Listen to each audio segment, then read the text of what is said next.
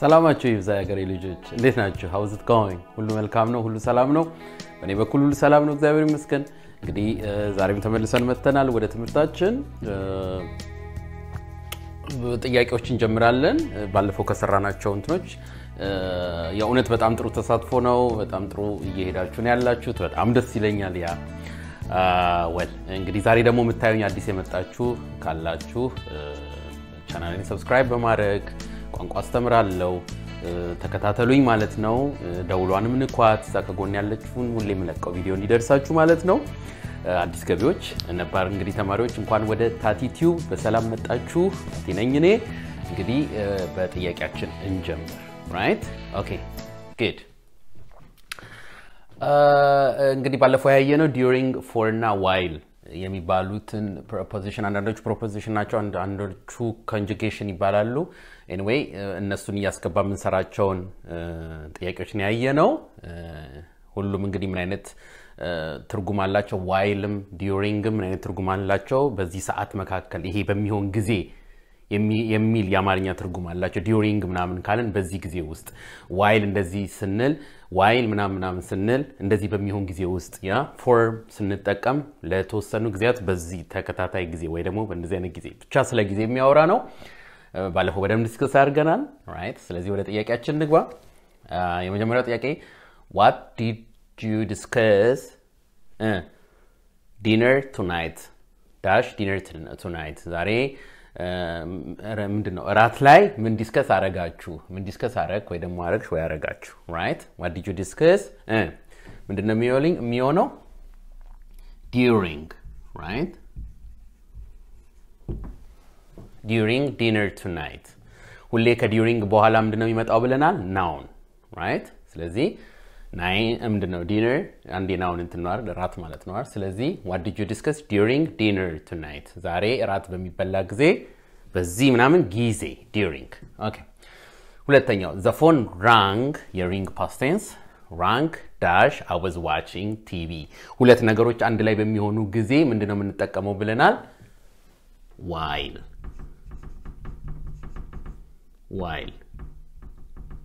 capital letter sound normal H sorry while the phone rang and action ነው ስልኩ እየጠራ ነበር ወይ ደግሞ ጠራ አንድ action ነው I was watching TV ሌላ action ነው እኔ እንትን ያያየው ነበር TV ያያየው ነበር አንደኛው action ሁለተኛው action ደግሞ the phone rang ስልኩ ደወለ ሁለት actionዎችን ሲያያዙ at the same time ብለናል while ነው የምንጠቀመው ስለዚህ while I was watching TV good ሶስተኛው dash summer comma I train dash 3 hours every day dash I listen to music እሺ ስለዚህ summer ምንድነው noun አይደል ስለዚህ ምንድነው during summer ዲን ስንጀምር በካፒታል ሌተር ነው የምንጀምረው የፓስት የሴንቴንሱ የመጀመሪያ ፊደል ሁሌ በካፒታል ሌተር ነው የሚጻፈው during summer dash comma sorry I train for 3 hours every day while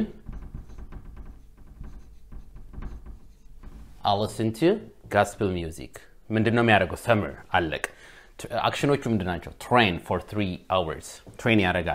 አረጋለሁ እኔ 3 hours every day በየቀኑ እንትኑ ነው እኔ አይደለም subject ምንድነው እንትኑ ነው አይ የሚል የተጠቀምኩት ወይ ደግሞ እሺ while I listen to gospel music መዝሙር ሳዳምጥ gospel music ሳዳምጥ 3 ሰዓት ትሬኒንግ ሁለቱ አክሽኖች አሉ ማዳመጥ አንደኛ ሁለተኛ 3 hours train ማድረግ ስለዚህ ሁለቱ ደግሞ በምን ይገናኛሉ while I listen to music እሺ አራተኛው we visited past tense we visited Mallorca dash our holiday in Spain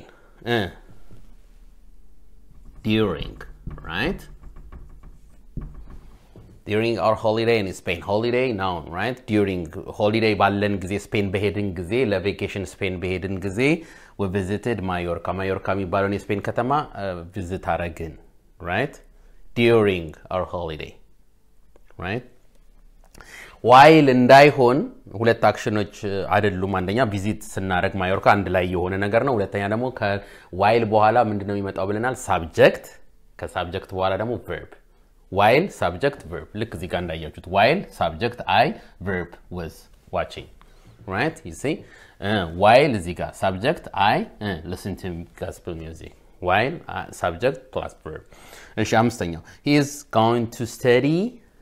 2 hours he's going ለሁለት ሰዓታት ሊያጠና ነው for during 2 hours አይሆንም while 2 hours አይሆንም for ለሁለት ሰዓታት ሊያጠና ነው በጣም ጥሩ ወደ ዛሬው ትምህርታችን እንሂድ እሺ ጓደኞቼ ወደ ዛሬው ትምህርታችን መጥተናል ዛሬ ስለምንድን ነው የምናየው በጣም ጠቃሚ የሆኑ prepositions አሉ በእንግሊሽ preposition of ዛጋ እንደምታዩት preposition of movements ይባላሉ ዛጋ ያሳያችሁ ነው movements across along እና through እነኚህ prepositions ምንድነው ብዙ ጊዜ በጣም አሻሚ የሆነ ትርጉም አላቸው ማለት የትኛውን እንጠቀም የትኛው ነው አሁን መግባት ያለበት ምክንያቱም በጣም ተመሳሳይ የሆነ ትርጉም የሚመስል ተመሳሳይ የሆነ የሚመስል ትርጉም ስላላቸው across along እና through እዚህ ጋር over ማለት overን ግን ትቻለሁ ማለት ነኝ አራት prepositions ናቸው በጣም አሳቻ prepositions over ግን በጣም ከነሱ ትንሽ ለየት ይላል በደንብ ይታወቃል ማለት ነው ስለዚህ እሱን ትቻለሁ ነኝ ግን ተመሳሳይ ትርጉም ያላቸው across along እና through ሁሌ አሁን through በሆነ ነገር ውስጥ መሄድ ማለት ወይ ደግሞ በሆነ ነገር ውስጥ ስንሄድ ወይ ደግሞ በሆነ ነገር ውስጥ እንደማለት ነው ትርጉሙ acrossም እንደዛው የሚመስል ነው በሆነ ነገር ውስጥ ማቆራረጥ ነው የሚመስል ነው alongም በሆነ ነገር ዳርቻ እንደዚህ እና በጣም ተመሳሳይ ስለሆኑ ትርጉሞቻቸው ስለሚመስሉ አምጥቻቸዋለሁ በደንብ ግልጽ እንዲሆኑላችሁ ማለት ነው እንጠቀማቸው day to day እንትኖች ናቸው ስለዚህ አምጥቻቸዋለሁ እሺ ከምን እንጀምር ከacross እንጀምር right እሺ ከacross እንጀምር ምን ይላል እዚህ ጋር across on the other side of something okay ምን ማለት ነው across ማለት በአማርኛ በተረጎሙ ብዙ በአማርኛ ሲተረጎሙ ይሄ ነው የሚባል እንደዚህ ቀጥታ አይነት ትርጉም ስለሌላቸው ነው ግን ማለት አላቸው ግን ኦኬ 100% ምናልባት ኦኬ ለማንኛውም across ማለት የሆነ ማቋረጥ በሆነ ነገር ውስጥ ማቋረጥ across something across the river across some በሆነ ነገር ውስጥ ማቋረጥ ነው ትርጉሙ ኦኬ ግን across አሁን እዚህ ጋር በደንብ እንታዩት የምፈልገው ሁለት ምሳሌዎች ነው ስለ across ያመጣሁት ግን across በብዙ ነገሮች ውስጥ መግባት የሚችል ነው የተለያየ ትርጉሞች ሊሰጣቸው የሚችል ሴንቴንሶችን መስራት የሚችል ነው across ማለት ከተለያየ ውስጥ ግን በጣም ጠቃሚ የሆኑትን በጣም ወሳኝ የሆኑትን ሁለቱን ያመጣሁት እኔ እና እናንተ ገብታችሁ ጉግል ላይ ወይም ደግሞ wherever ገብታችሁ ማየት ትችላላችሁ across ሌላ ምን አይነት አጠቃቀም አለው እኔ ግን ማለት ያው ከጊዜም ከምንም አንፃር ሁለቱ በጣም ጠቃሚ የሆኑትን ያመጣሁት እሺ የሆነ ነገር አለ ለምሳሌ river ከሆነ ወይ ደግሞ የሆነ እንትን አለ ነው across the river እንኳን ሳይሆን በሪቨርስ ማቆራረጥ ነው across the forest ለምሳሌ ወይ ደግሞ በሆነ ቦታ ውስጥ ማቆራረጥ like እና እንደዛ ከሆነ ለምሳሌ እዚህ ጋር ምን ጀምርበት ፖይንት አለ you know on the other side of something እዚህ ጋር አንድ ፖይንት አለ እዛ ጋር ደግሞ other side of some የዛ ፖይንት other side አለ እዚህ ጋር እንጀምርና በውስጥ ለውስጥ ሄደን አቆራርጠን እዛ ጋር ስንደርስ እዚህ ጋር የነገሩ መጀመሪያ ነው ያለው የሆነ ቦታ ቢሆን ከዛ አቆራርጠን እዛ ጋር ስንደርስ across እናል ምሳሌ the road was so busy that we couldn't get across right okay the road was so busy ቦታው ጊዜው ምንድነው መንገዱ በጣም የተጨናነቀ ነበር right ስለዚህ በውስጥ ለውስጥ ማቋረጥ አልቻልንም ነበር we couldn't get across ማቋረጥ አልቻልንም ለምን በጣም ቢዚ በጣም ብዙ ሰው ስለነበረ መንገዱ ላይ ገብቷቻል የሆነ ቦታ መሄድ ፈለግን የጀመርንበት ፖይንት አለ ከዛ other side መድረስ የፈለግንበት ፖይንት አለ እዛ ለመድረስ ማቋረጥ ነበርብን ማቋረጥ መንገዱን ነበርብን ግን ማቋረጥ አልቻልንም ለምን በጣም ብዙ ሰው ስለነበር so busy ስለነበረ መንገዱ across ማድረግ አልቻልንም ገባችሁ ትርጉም through ከሆነ ደግሞ ሌላ ነው እሱን በመሳሌ እናያለን ግን በጣም ይመሳሳል through along እና across እሺ ሌላው ምሳሌ ደግሞ people came out to vote across the country እሺ እዚህ ጋር ሌላ ትርጉም ያለው ይመስላል ምን ማለት ነው የሆነ ነገር በተመሳሳይ ሰዓት በተለያየ ቦታ happen ሲያደርግ ደግሜ ልንገራችሁ የሆነ ነገር በተመሳሳይ ሰዓት በተለያየ ቦታ happen ሲያደርግ across እንጠቀማለን ምሳሌ people came out to vote ሰው ህዝቡ ወጣ ሊመርጥ እንግዲህ አዲስ ፕሬዚደንት ሊሆን ይችላል ምናም prime minister whatever ሊመርጥ ወጣ ፕሬዚደንት እሺ ሊመርጥ ወጣ people came out to vote across the country በአገሩ ሙሉ ያለው ህዝብ ከተለያየ ቦታ በተመሳሳይ ሰዓት ሊመርጥ ወጣ ስለዚህ across እንጠቀማለን across the country እሺ ሁለተኛው along በጣም almost አንድ አይነት ትርጉሙን ነው እዚህ ጋር ያመጣሁት ግን ሌላ በተለያየ ቦታ along with ምናምን ሲባል ብዙ ትርጉሞች አሉት እውነት ለመናገር ያን ሁሉ እዚህ ጋር ማምጣት ይከብዳል ስለዚህ ገብታችሁ ጉግል ማድረግ ትችላላችሁ እናንተ further meaning ያለውን እኔ ግን አንድ በጣም ጠቃሚ ሆኖ ነው ያመጣሁት in a line next to something ያ ማለት ነው የሆነ ቦታ አለ የሆነ ነገር አለ ለምሳሌ river ቢሆን ምንድነው ወንዝ ቢሆን በዛ ወንዝ በጎን ስትሄዱ ከጎኑ ስትሄዱ along ትጠቀማላችሁ right ከጎኑ የሆነ ነገር የሆነ ላይን አለ ወይም path አለ path ማለት like path ማለት የሆነ መንገድ ማለት ነው የሆነ መስመር ማለት ነው right በዛ ጎን ለጎን ስትሄዱ ወይ ደግሞ ከጎን ስትሄዱ along ትጠቀማላችሁ ምሳሌ yesterday night I was walking along the river ምንድነው river አለ ወንዝ አለ ልበል ምኖርበት ቦታ ከዛ በኋላ ወክ ያረኩኝ ነበር ብቻዬን ወይ ደግሞ ወክ ያረኩኝ ነበር along the river yesterday night plant ማታ በወንዙ ዳርቻ ወክ ያረኩኝ ነበር ዳርቻ along across አይደለም through አይደለም along ዳርቻ ወክ ማድረግ ከድጎን good through ነኝ እሺ ግን እንዳልኳችሁ along ሌላ ብዙ ምንጠቀምባቸው ትርጉሞች አሉ እሱን ሁሉ ማምጣት ስለሚከብድ እዚህ ጋር ከጊዜም አንፃር ስለማይሆን ነው እናንተ ያያችሁት ዋናው ግን ይሄን ዋናዎችን ያመጣሁት ተመሳሳይ ሚያምታቱንን ልበለው ሚያምታቱንን ትርጉም ያላቸው እሺ through movements from one side to another but in something ወይ ደግሞ through something እሺ ቀደም እንዳክሮስ በጣም ይመሳሰላል movement ምንድነው through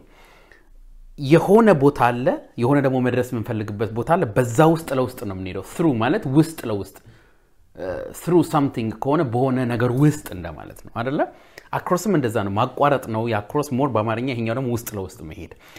ግን in something ማለት ምንድነው በሆነ ነገር ውስጥ የተከበበ የሆነ ነገር በእንትን ያስቀምጥኩት in something የሆነ ነገር አለ በዛ የተከበበ ነገር አለ በዛ ውስጥ ለውስጥ ስንሄድ እንደ across open የሆነ ኤሪያ ላይ ሆነ ይችላል across አሁን ብዙ ጊዜ open የሆነ ኤሪያ አቆራርጠን ስንሄድ ነው ይሄኛው ደግሞ የሆነ አቆራርጠን ነው በእኛው የምንሄደው ግን በሆነ በተከበበ ነገር in something የሆነው ለዛ በሆነ ነገር ውስጥ ለማለት ነው through something ምሳሌ I love walking through the forest አሁን ነው forest ምንድነው እንደ ጫካ ነገር ነው የምንቆጥረው ወይ ደግሞ ብዙ ዛፍ ያለበት ወይ whatever ጫካ እሺ እንበለው I love walking through the forest በጫካ ውስጥ መሄድ ወክ ማድረግ ደስ ይለኛል ማለት ጫካ ማለት እንደሆነ እንዴት ነው ብዙ ጊዜ አይታይ ማለት የተከበበ ነገር ነው አይደል ጫካ ብዙ ጊዜ ውስጥ ለውስጥ ነው የምንሄደው አይደል ስለዚህ through እሺ ሌላ ደግሞ through በጣም ኢምፖርታንት የሆነ ነገር through someone ይባላል ማለት through him ለምሳሌ through ወይ ደግሞ through something ቀደም እንዳልኳችሁ በሆነ ነገር ውስጥ የሆነ ነገር happen ቢያደርግ በሆነ ሰው ምክንያት ከሆነ ያ ነገር happen ማድረግ የሚችለው በደንብ ስሙኝ ይሄ ነገር የሚችለው በሱ ውስጥ ካልሆነ አይቻል በሱ ስር በአማርኛ በዛ ሰው ስር ካልሆነ አይቻልም ለማለት ለምሳሌ through that የዛን ሰው ስም ጠርተን that somebody የዛን ሰው በዛ through him እንላለን ወይ ደግሞ በሱ ካልሆነ በስተቀር ገብታችኋል throughም ሌላ ብዙ ትርጉም አለው እኔ ዋናዎቹ እነኚህ ሁለቱን ያመጣሁት አንደኛው በሆነ ነገር ውስጥ ለውስጥ መሄድ ሁለተኛ ደግሞ በሆነ ሰው ውስጥ የሆነ ነገር ማግኘት የሆነ ነገር ማግኘት የምትፈልጉ ነገር አለ ያን ነገር ለማግኘት ግን በሆነ ሰው ውስጥ ነው የምታልፉት በዛ ሰውዬ ስር ማለፍ አለባችሁ ስለዚህ through him you get what you want እዚህ ጋር የምትፈልጉትን ነገር right okay so this is የዛሬ lesson ይሄኛው ነው ወደ exercise እንሂድ በኤክሰርሳይዝ ሞር እንትን ይላችኋል እንግዲህ እንዳልኳችሁ across along እና through በዚህ መልኩ ለይነተናቸዋል ወደ exercise እንሂድ So great we've come back ተመልሰን መተናል so this is exercise ነው ይሄ ያወጣሁት right